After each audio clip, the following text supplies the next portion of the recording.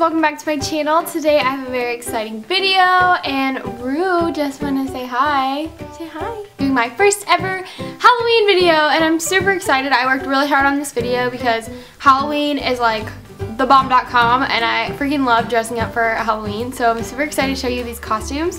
I put together 4 Halloween costumes for you all and they're all super cute and they're very cheap to make. For most of these costumes I actually had a lot of the things in my closet already, so I had to go out and buy just a few things from Walmart. This is also a collab video with my friend here on YouTube. Her name is Isabella and her channel is amazing. I'll have it right here. She is seriously the most genuine person ever. I freaking love her videos, so you definitely need to go check them out and subscribe. If you're new to my channel, hi, my name is Tori, welcome. I put out new videos every single week and I hope you subscribe so you can see more of this face.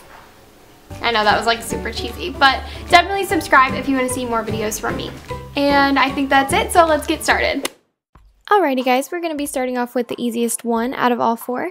So what I did was I went to Walmart and I just picked up this white felt. I think it was like 23 cents. And then I also bought a blue shirt and it was really cheap. It was like $6.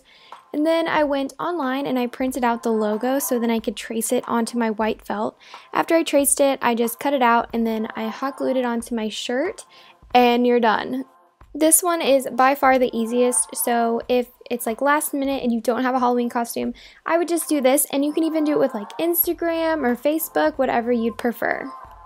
I think it would be super cute if you were at a Halloween party or going trick-or-treating to carry you around your phone and tweet all night, but you don't have to actually tweet, you can just pretend you're tweeting, and you can even be like, hashtag long hair don't care, hashtag sorry not sorry.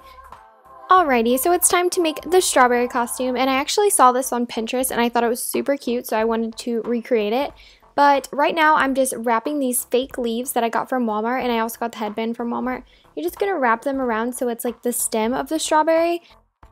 Next, you're going to want to make the seeds. So right now I'm just taking some white felt again and then cutting out little seed shapes, and I chose to do white felt because the picture on Pinterest actually had white felt and I thought that would look cuter than black seeds, so I just decided to do white.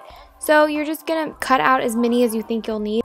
And after you're done cutting those seeds out, go ahead and place them on your dress or your shirt or whatever you're using and just see where you want to go ahead and place those. And I used double-sided tape because I wasn't about to ruin this dress, so double-sided tape worked really well. But if you want to make it more permanent, I recommend using a hot glue gun instead.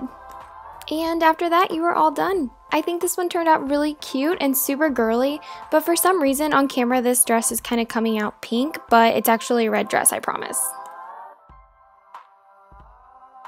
Alrighty, time for the robber costume, and honestly I only had to go out and buy this one piece of felt and everything else I had in my closet or in my craft drawer, so this one was super cheap.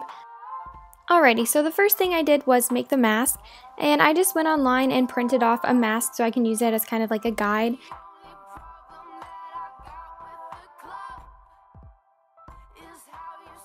Once you're all done cutting it out, you're just going to lay it down and then put your ribbon on there and then hot glue that so you can actually tie it around your head. Alrighty, to make the money bag that the robber or burglar usually carries around, I just took an old pillowcase and then I just drew the $sign and I filled it in with Sharpie. I didn't go out and buy paint or anything, I just used an old pillowcase and a Sharpie that I had laying around my house.